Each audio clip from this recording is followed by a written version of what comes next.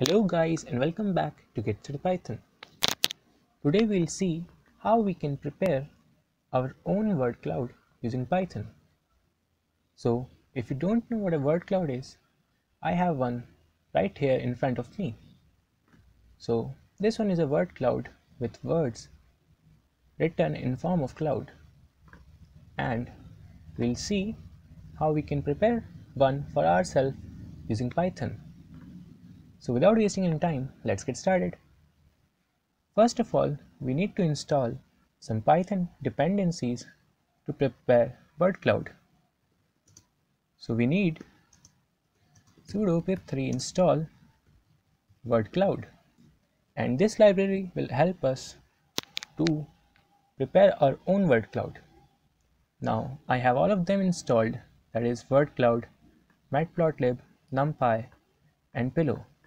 But for you, if you're using for the first time, it might take some time to download all of these, and once it's done, we can move further. So from Wordcloud, import Wordcloud, and we will need matplotlib.pyplot to plot our Wordcloud.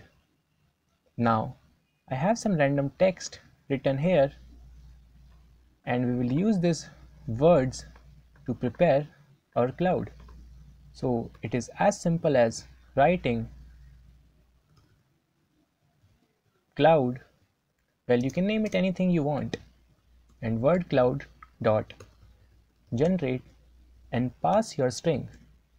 Now this will break your string into words and prepare a cloud from them. Now it's time to plot it. So plt.im show and pass cloud here. Now plt.show will display the cloud. Now using these 9 lines of code, we have done the job for us. Let's see how it works. So here it is, but it's not looking that nice. So what we'll do is we'll remove these axes and change the background to white.